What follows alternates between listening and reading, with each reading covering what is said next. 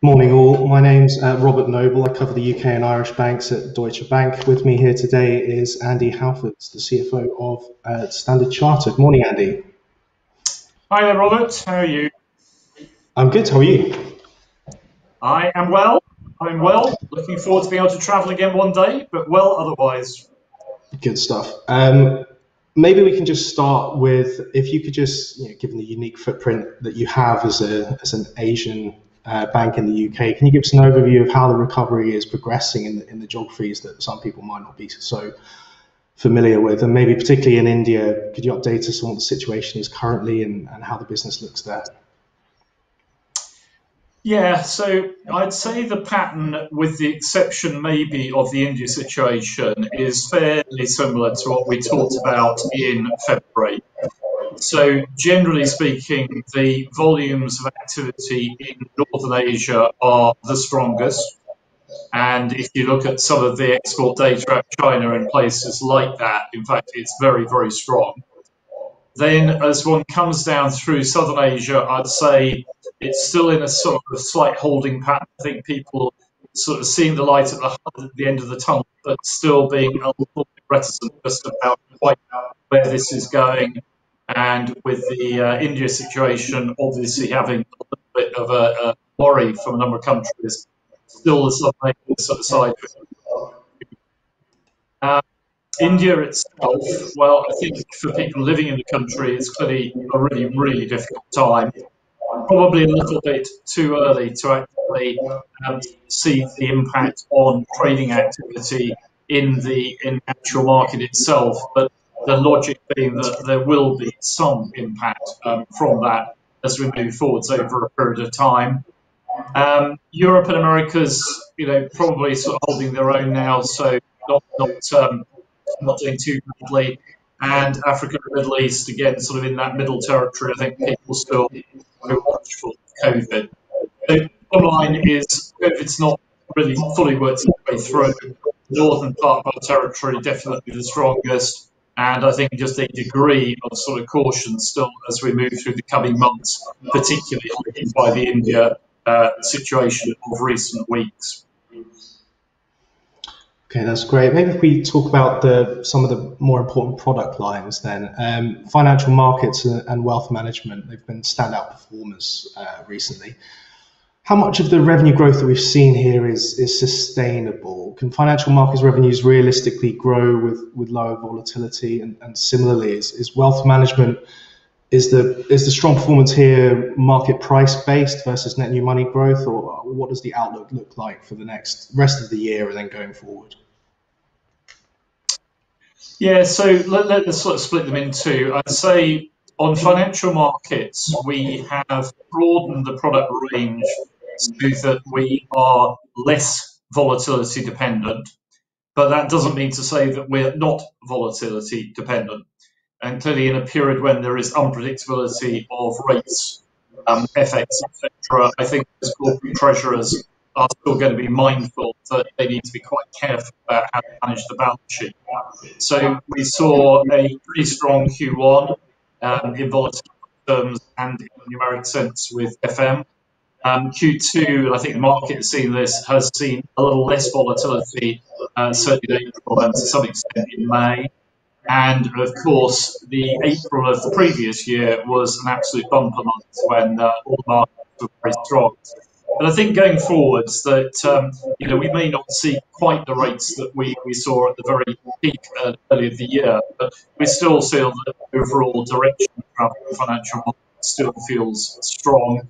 We still think we have got a good footprint there, we've got good client relationships, but we'll have to accept that individual quarters will bobble up and down a little bit as we go through that period. Wealth management, I think, so if you look back to last year, the low point was sort of in the second quarter. People saw the commercial prices in the markets that turned people, I think, investing. Then the prices sort of came back and people thought it wasn't such a bad thing. And we actually ended the year pretty strong, and we started this year pretty strong. I don't think we're going to see the same sort of growth rates through this year that we saw in the first quarter, but that's just because it was such a strong quarter. I think there it's not so much a volatility. I think that is more about people having, those who have actually been employed throughout this, having actually more disposable income to hand. In some instances, needs to find a place to go, be managed. And I'd be hopeful that if we look forwards over 1, 2, 3 years, we would see good growth in the wealth management side, as we have done for the past several years. Part of that being the new money coming into the region, but part of it just being that people's confidence, I think, was picked up from a very low point a while ago. Great, thank you. Also, you touch on sort of consumers having more money, investing more in wealth management. There's been a good big global spike in retail sales that's extended across Asia as well. Should we expect this to start to build into unsecured balance growth in your business as well, or has that started already for you, or will that come later? And then if you could touch on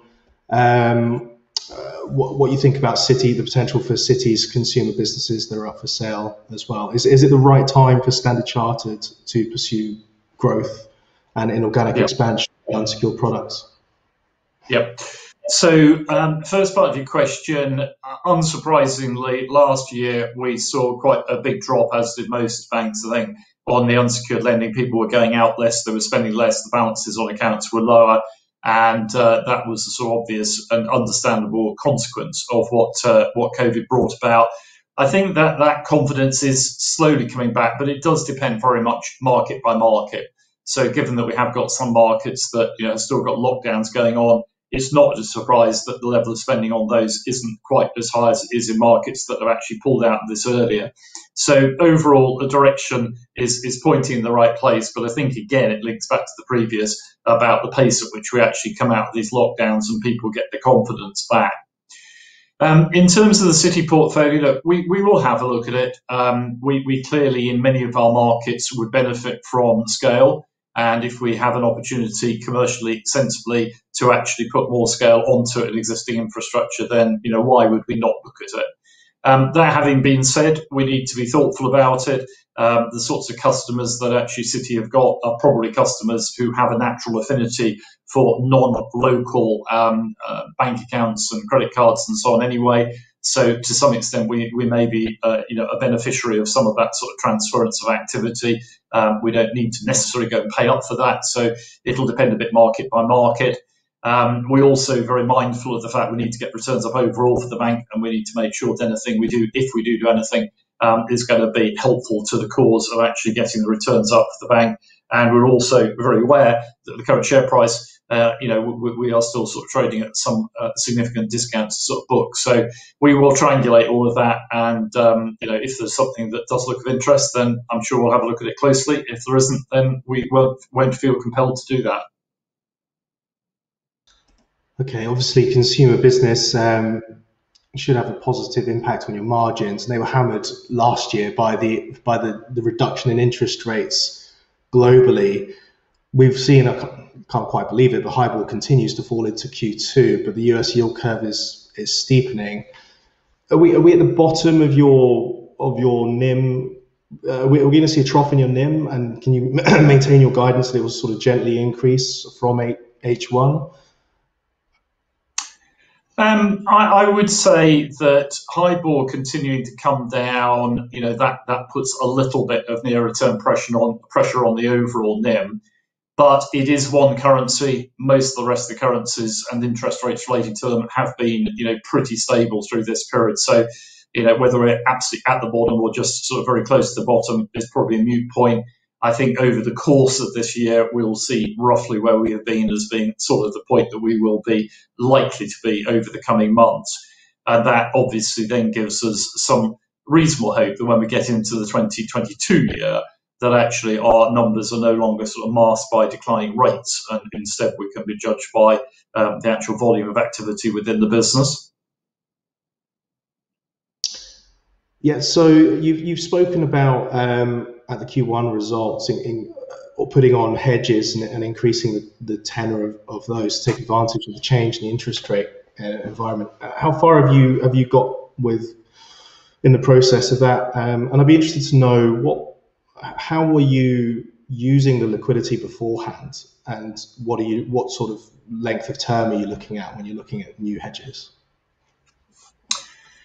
Yeah, so there's a number of factors that we need to reflect upon, as any institution does. We've got generally a relatively short tenure book, and we want to make sure we don't get out the sink in terms of tenures. On the other hand, we've got some sources of funds like equity, which will be around for a long period of time, and therefore matching them with slightly longer term rates profiles makes some sense. We are literally going through that process at the moment. And we're being thoughtful about it to the extent that we lock into rates now. There is some uplift from where we currently are at. On the other hand, if rates do over a period of time go up by more than the market is currently expecting, then we will have locked in already and we wouldn't benefit from the further upside. So we will do it sort of thoughtfully. We'll do it progressively. I think there is some upside from where we've been recently. The caution is we just don't want to not be able to avail ourselves of increases should in a year's time, whatever, people more confidently be talking about rate increases at that point in time. Okay, great. So as the interest rate impacts on margin, hopefully it bottoms out. It pulls out, as you mentioned, you should start to see revenue growth. Loan growth has been particularly strong. You've highlighted the opportunity in network revenues, affluent and mass retail revenues all seem substantially in excess of your 5 to 7% medium-term growth guidance. Do you see these as conservative targets, or what's the drag that you see versus the opportunity? And why don't you think consensus gives you the credit for what seems conservative targets within revenue forecasts? Well, I think to your latter point, people want to see the numbers doing the talking, and I think the numbers were doing the talking leading into COVID, and then obviously with COVID, it's sort of produced a bit of a pause on that. I think people want to see us getting back into that space. Whether our targets are cautious or not, I don't know. How would I look at it? 5 to 7%, so 6% midpoint of the range. If you normalise out for COVID, which is a slightly difficult concept at the moment, but if the GDPs are growing in the markets in which we're operating around 4%, we're implicitly sort of saying, can we actually nudge a couple of percentage points of growth out over and above GDP growth?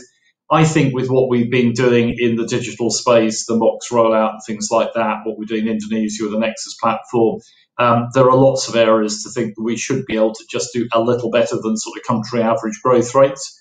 And therefore, in that sense, I think that being that 5 to 7% range, and obviously we'll go as high in it as we possibly can do, I don't think is unreasonable.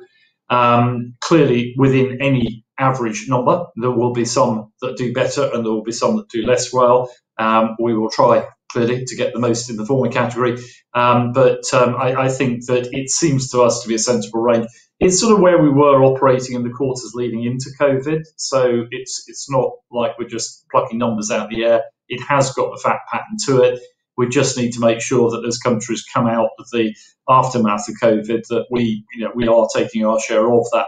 If we can do that, a 6% growth, it's nearly $1 billion of top line for us. If we can keep a very good handle on costs, which we intend to do, then the compounding effect of that over 2 or 3 years is obviously the very substantive part of how we get to the double-digit ROTE. Do you think what's the sensitivity of that range, the 5 to 7% range, to whether you have interest rate rises or not? Can you hit that level of revenue growth with no change in LIBOR rates across the globe? Well, when we put the range out, we expressly said that we were assuming a small increase in rates over a multi-year period, but not a very big one. Probably where markets are at the moment, it's slightly bigger than we'd actually factored in. I suppose the way I'd look at it is interest rates would be very helpful. If we were otherwise going to do 7% growth, then we only need to do underlying 6% if rates move a certain amount. So it will be multifaceted. We've put the interest rate sensitivity at roughly just under $1 billion per 100 basis points of rate change globally for a full year. That is not too different to what we experienced going down the rate curve over the last year. So maybe 1.5 percentage points took out about $1.5 billion. So again, roughly $1 billion to 100 basis points sort of uplift. I think a good proportion of that, a very good proportion of it, should flow through to the bottom line. If the computers are processing things with a high digit on the front, that is not actually increasing any of our cost base. And just as we saw the negative effects of it as we came down the curve, I think we should see the positive effects as we move up the curve. So the simple answer is the more of it, the better. We think we can get there even if it's only moderate. At the moment, it probably looks a little bit better than moderate, but time will tell. Okay, great, thank you. If we maybe move on to asset quality, obviously everything's recovering now, particularly markets, and nobody seems too worried anymore. Early alerts have been falling for you since the middle of last year. Are there any material tail risks that you're still worried about?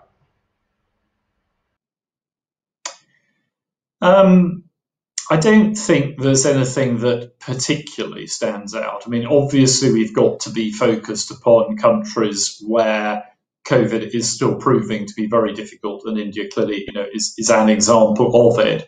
But I think across a portfolio of 60 countries, the sort of portfolio averaging effect we think sort of should broadly work through.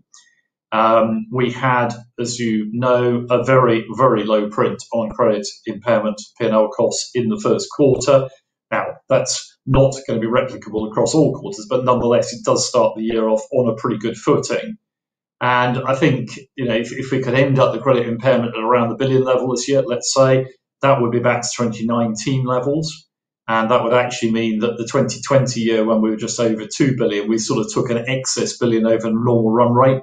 I actually think an excess billion on a 300 billion loan book is not too bad. In fact, this time last year, I think I'd have snapped your hand off if you'd said that was, the full impact we were going to see.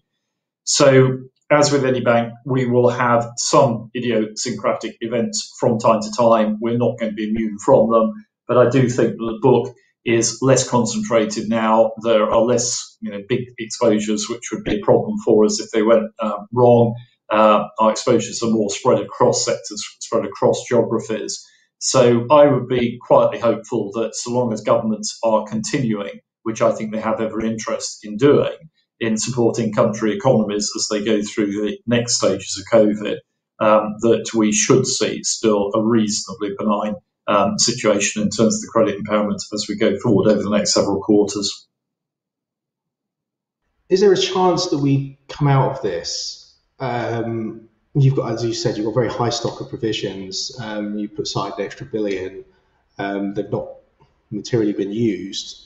Could we end up with multiple years of subnormal cost of risk, or is the level of provisions you have a realistic reflection of what losses you're actually going to take?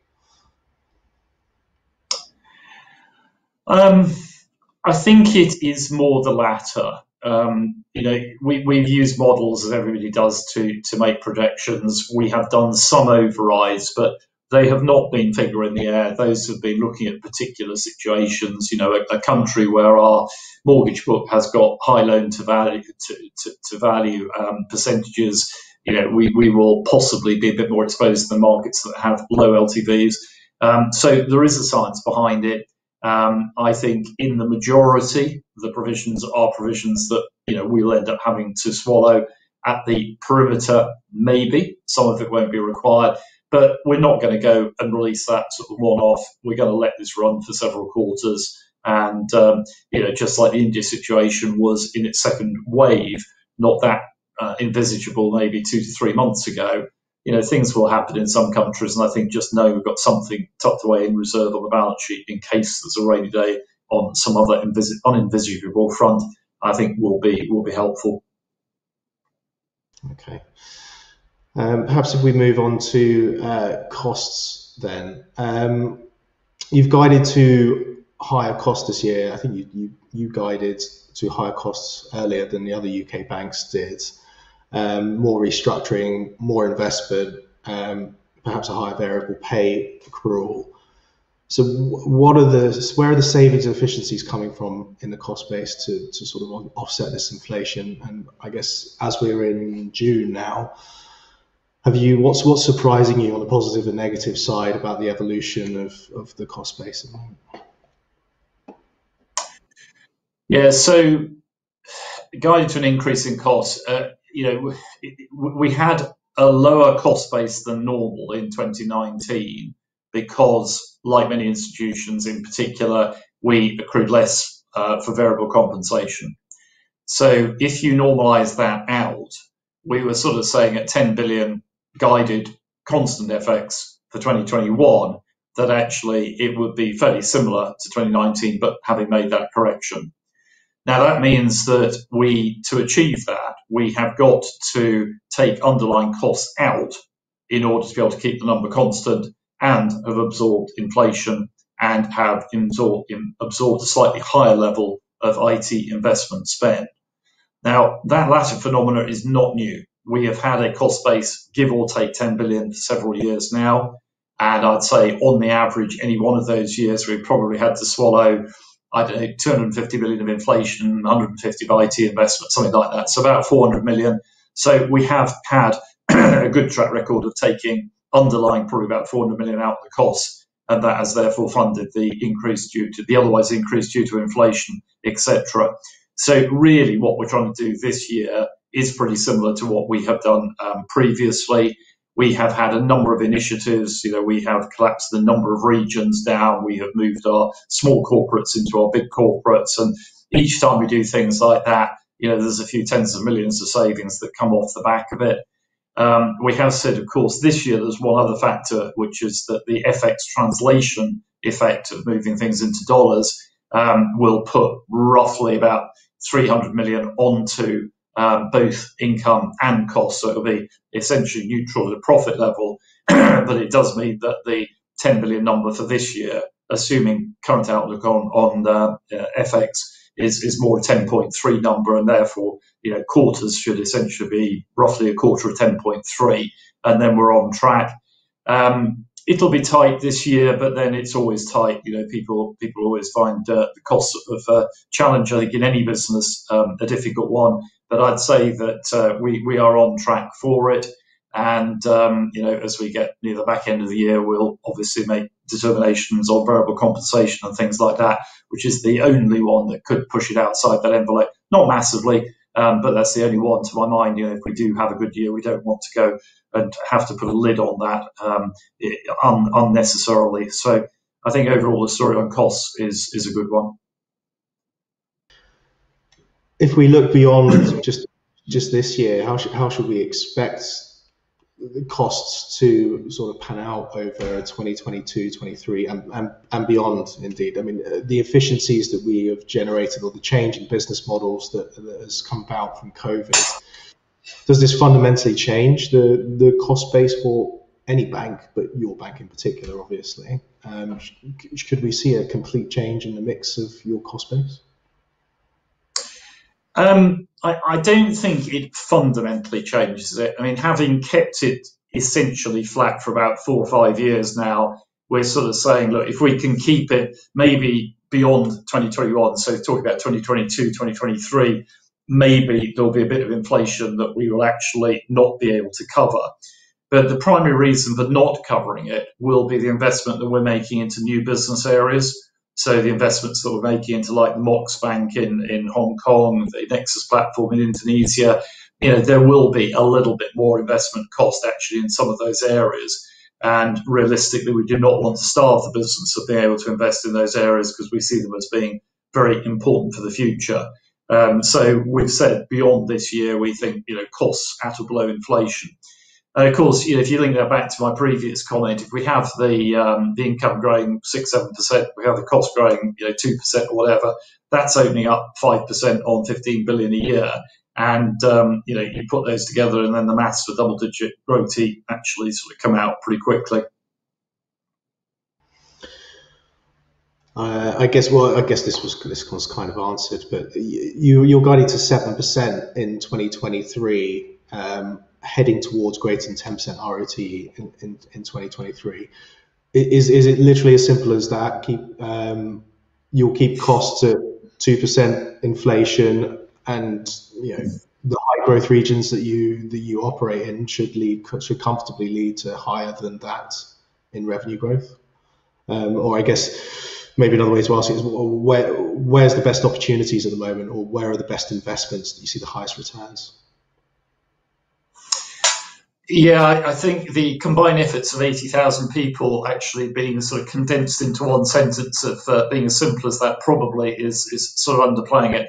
I think it's going to be a whole number of levers. Obviously, credit impairments normalising more quickly will be helpful, albeit maybe by 2023 they'll have normalised by then anyway, but having them normalise a bit earlier would be good for the cause. Operationally, the income, the cost levers are obvious ones, and we need to work those. And I think particularly on the income side, it's looking at the areas where there is maybe a bit more potential than we have previously been able to benefit from. So what would be an example? Mox, I guess, targeting a slightly younger age audience in Hong Kong to sort of extend the customer target group that we could otherwise service. Looking at other countries where we could do similar. The Nexus platform, which is sort of plug and play so that we can interface with internet-based players who don't otherwise sell financial services products, something we've not done in the past, something should be a bit more additive. Looking at working more with partners outside of the sector in the retail consumer space to see whether actually with sort of partnership arrangements we can actually attract higher numbers of customers. So I think it's sort of putting those together and making sure that income sort of line is fortified as much as we possibly can do. And then, of course, no ROTE conversation would be complete without referring to the E in ROTE, managing the equity side of it thoughtfully. And whether that, once we have got clearance, hopefully at some point we'll have more flexibility to be able to do shareholder returns, whether dividends or buybacks. It'll be all of those going into the mix. Interest rates, back to the previous point, if they did start to rise, that would clearly be very helpful to the cause as well. Yeah, you've just touched on this, but your approach to capital return going forward, I mean, with your share price trading below book value, what are you thinking here between buyback and dividend? And when are we expecting to hear from the PRA about whether you can actually start paying back in a normal fashion again? So at the moment, they've said, I think essentially we can accrue, but not pay out. I think a number of parties have said it would be quite helpful if we could actually just reappraise, both the accruing and the paying out bit, so that banks know what basis they can plan the rest of the year. We'll see what the PRA do say. Put that on one side. We are clear that operating above our target range had a purpose in a very volatile year last year, but it isn't a purpose that we see as being one that we need to stick to sort of on an enduring basis. We're very happy to be in the range, the 13 to 14% range, and we would expect the majority of this year to be in the range rather than above it. You're absolutely right, clearly, that the share price at the moment does make buybacks pretty attractive. We equally know some shareholders prefer dividends to buybacks. So I think we'll have an eye to both as we decide, as we move through the balance of this year, as to what is best to do. And of course, the other ingredient in all of that is how much underlying asset growth there is available to us that is sensibly profitable. If there is good stuff that we can do on that front, we will invest RWAs in that in sort of first order. And to the extent that there's anything left over, then we'll look at return side. If we look operating such a diverse business as Standard Chartered, obviously you come across many different regulatory regimes. Your 13 to 14% core tier 1 target, if you grow in an area that has higher capital requirements than 13 to 14%, is that factored into that range already, so to speak? So if you outgrow somewhere, are you able to maintain your capital target and eventually get that back to shareholders, back to that level, almost regardless of your growth pattern? Yes, I mean, in giving a single range, we're obviously trying to sort of one sweeping go, sort of try to accommodate many factors that work within it. To the extent that we did have a higher proportion of growth in higher RWA countries, then clearly one of the other things we are working on is, can we get more of our business to not be balance sheet dependent and actually be more fee income based, and therefore have that growth in those markets, but not necessarily off a capital consumptive product set. And we have increased the proportion of our income that is coming from fees, albeit in part mathematically that's because of the reduction in interest rates. So it is factored in there, and we monitor it. I don't see any reason for changing that range at all at the moment. I think we'll be happy operating within that for a good period of time. Okay, great. I guess rounding off capital then, I think if I compare you to the other UK banks, sort of your capital headwinds are fewer. Could you just talk to us about what RWA inflation you have seen potentially from credit migration, what you expect to see from the regulator, this year and going forward as well? Yeah, I think this year will be a mix of factors. How much profitable underlying client demand is there? As I said earlier, where there is good opportunity there that is profitable, we should go for it. We, as ever, are working on lower returning client situations to, moderate those or sometimes to exit, as I guess any institution will do. We are looking intensively at the way that we model and actually interpret RWA rules, and there's usually some opportunities that come up through that. So I would say that mid-single digit percentages increase in RWA for the 2021 year as a whole. When you put all of that together, probably there or thereabouts where we're at. The only one beyond this year that I guess most of us are familiar with is this Basel III, Basel IV change. We'd had a 5 to 10% range. We probably think it's the lower end of that now. But is that 2 years away? Maybe. Is it possible it's a bit longer than that? Possibly. So I think in the overall scheme of things, it doesn't change the mass significantly. And to your sort of core part of your question, I think something in the mid-single digit percentages growth this year is likely where we will be at. And beyond this year, let's strip out the regulation part. Does it grow in line with asset growth, or you're looking at consumer business, hopefully consumer rebounds? Is it something that could RWAs grow quicker than loan growth going forward if the mix is going to shift? Bit of a crystal ball job, isn't it?